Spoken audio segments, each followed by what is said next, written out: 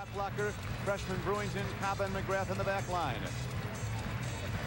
And for Connecticut, Brown starts up front along with the tremendous force in Emeka Okafor. There is Tim Welch, the head coach of the Providence Friars, now in his 6th season as coach of the Friars. He said, we really found out what we were made of after we lost those 2 close games and then came back to win 4 straight. And here's Jim Calhoun, a national championship coach in '99, and he could have another national title by the end of this season. UConn is that good. Ball up. You take quick shots against the Husky and they run it out. We're taking quick shots, and that's Brewington. He's quite a story. He is hearing challenged, does not have full use of his hearing abilities, but he's starting as a freshman. This is his 4th straight start. Looked like sonar on that shot. Play. Providence is 3-1. Gomes with a beautiful move to the basket and a basket interference call against Okafor, so they'll plays tough. A week ago, the Huskies were #1 in the country. They're now down to #4 as Gomes goes to the basket. Providence has not beaten a top 10 team on the road in 14 years. The last time the Friars beat a top 10 team on the road was the win over Syracuse back in January of '90. Friars. Down low to Okafor, and with the left hand, he gives the Huskies the lead back by 1. It's the #1 key to the game. We said we've got to get the ball down low to Okafor against their zone, and now to the basket go the Friars, and they get points in the paint and take back the lead. Friars out-rebounding the Huskies by a wide margin early in this game. Out-rebounding them 9-4. Free throw made. He now is hitting 88%. Great line on this guy. Was a 270-pound ordinary high school player from Waterbury, Connecticut. 2 schools offered him a scholarship. Siena, when Paul Hewitt was there before he went to Georgia Tech, and Providence. And now look what he has molded himself into.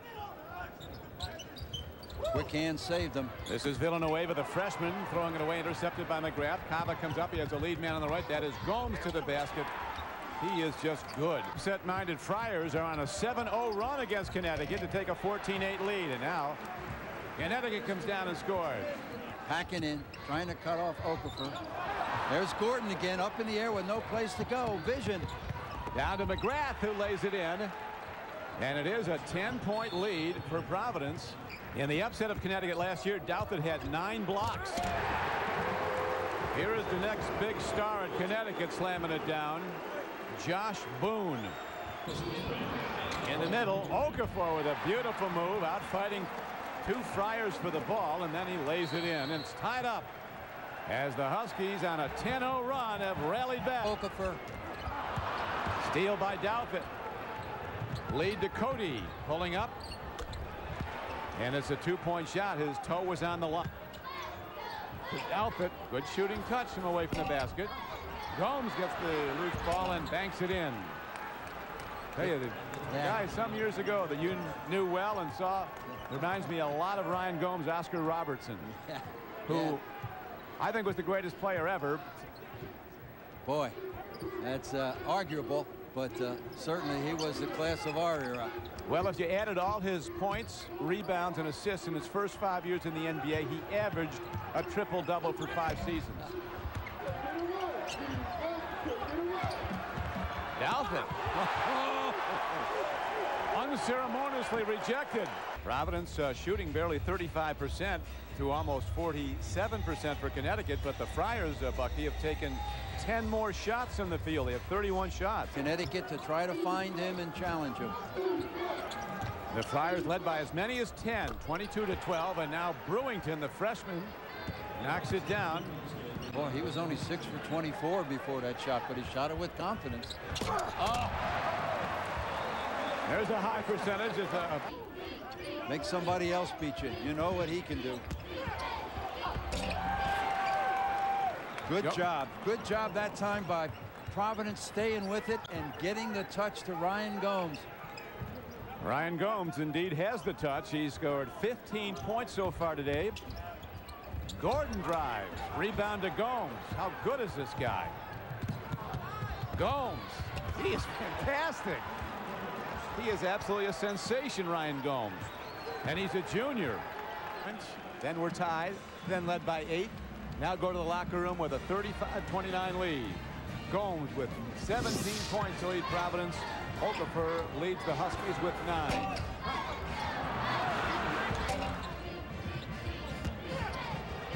Back in a moment. Down low they go to, and a reject of Okafor. And he gets the loose ball though, and Emeka Okafor now with 11 points. And Tim Welsh getting set to put in another sharpshooter from the outside. Tuka Cody coming in, but Bucky that he expands his game every year. Gomes this year he's brought the three-point shot into it, and Gordon's always had the three-point shot. And the lead is cut to 3 as Ben Gordon bombs. This is upset of Connecticut at Stores. Gomes defended well inside. Back outside, that three-point try by Gomes. Ryan Gomes continues to light it up. He now has 22 points. Comes out to play Gomes. That opens up some offensive rebounding opportunities for the Friars. Here comes Ben Gordon leading to Talik Brown. And the guards work it beautifully. 8 points now for Brown, and it is a 40-38 game. The Friars lead cut to 2. The Huskies with another run. Break points. It's their signature. Intense D and run the floor. Gomes gets it up against Okafor. McGrath under and up and down in the 4-point lead for Providence. Ryan Gomes has been the difference maker in this game with 24 points, as you see, on 10 of 16 field goal shooting, 10 rebounds. How's that for a substitution? Yeah. Ben Gordon sees the lane. Down to Hilton Armstrong, and the sophomore from Peekskill, New York, ties the game. Sold out. The freshman, Brewington. Yesterday, all of these friends should be very happy. One of the great names in Connecticut basketball, D. Rowe. Everybody wishes D the very best, and here is a lead to Gomes, from Gomes to Douthit. And it takes a roll around the rim and drops through, and it's a 4-point lead for Providence. I think you can attribute that to Okafor. Beautiful inside move by Okafor. They got a guy out there who can. Oh.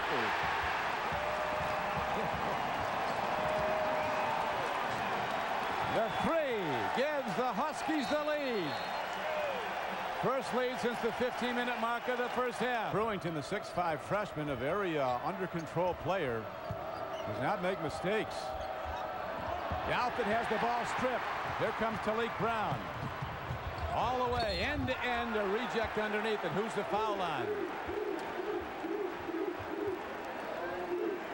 They didn't even double team Douthit in there. Tim Welsh concerned. John Gomes. Gomes has 4. And he'll be back next week. As Cody kicks it out, yes, Sanders sitting 57% from the field, and now a long ball struck down by Sheku Kaba, and the Friars come back and take a 1-point lead. I think these big defenders for Connecticut have taken away his shooting confidence. There's a long ball. Cody, the big doll, the freshman defender, Villanueva's on him. Long ball, and Anron strikes. They get it down low to him now, and Okafor goes up and under and gets 3-point looks in this game for either team. Well, that's the advantage of the tough defense. Oh, wide open. Ryan Gomes with a beautiful backdoor look as he kicks the ball down low. 2-3 zone. Here's Cody on a breakaway. And he extends the Friars lead to 61-54. Who's hit 2 threes is in. Now Talik Brown dishes it down low to Denham Brown. And here is a long lead down court to Sheku Kaba, who lays it in, and the Friars open up a 9-point lead with 1:40 to go. A 2-point goal makes it an 8-point game. Lead to Gomes. And he puts the exclamation point on one of Providence's most important wins in a long time. Yeah, and under tough circumstances. It's only January, but this one had all the earmarks of a Eastern Regional or a Big East Tournament championship game. on the road, 2 in a row over Connecticut. Explain it to me. Well, everyone knows how much respect we have for the UConn program, and I have for Jim Calhoun. And, you know, to come in here and win on the road tells a lot about our kids. I mean, we have a confident bunch.